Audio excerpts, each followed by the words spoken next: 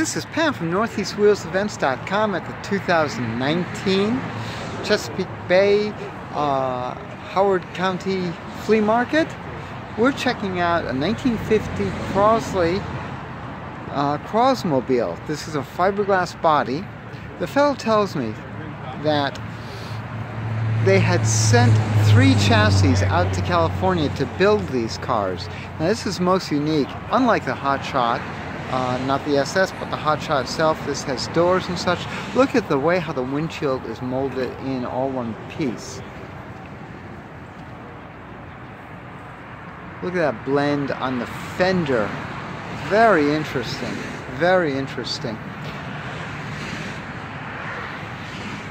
I want to zoom in on the construction here, give you some ideas how this car was built.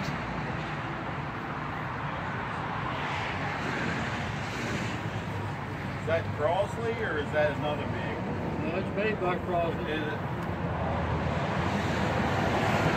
Is it all fiberglass or is it steel? No, it's steel. It's steel. Crosley was going to send cars to England. Right. And when they got over there, they already had a Crosley with 2 S's. Yes, correct. And they said that they couldn't send them in their country, so they started Crosmobile. Gotcha. And now this is still left-hand drive though, rather than right-hand drive.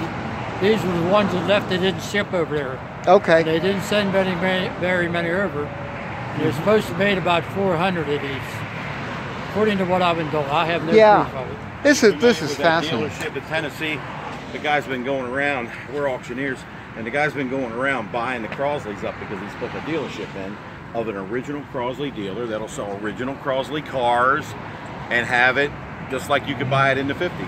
Yeah, he's buying them all, restoring them, but you go in, it looks like the 50s, and he's selling all the Crosleys. Where's he at? He's in Tennessee. I can't remember the actual town, but he's putting a dealership in. And that thing, he'd love that. So you put in a 2-car garage, you could put 8 Crosleys in a 2-car garage. 500 Crosleys down there. Oh my gosh. And they're all brand new like they were in the 50s, but you can buy them just like you did in the 50s. Not a 50s price. I just said 50s price. Yeah, right? But yeah. That's wild. Car, he'd eat 'em up. He just interesting with the Buick tail lights. No, Cadillac? 48 Caddy, okay. Do they flip up for the gas? Yeah. That's brilliant.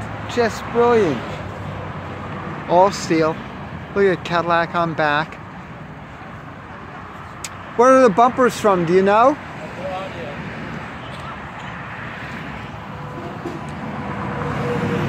Again, this is Pam from NortheastWheelsEvents.com, checking out the Crosmobile for more cool events like this. Oh, by the way, he's asking $7,500 for it, which, personally speaking, I think is pretty good for such a unique piece.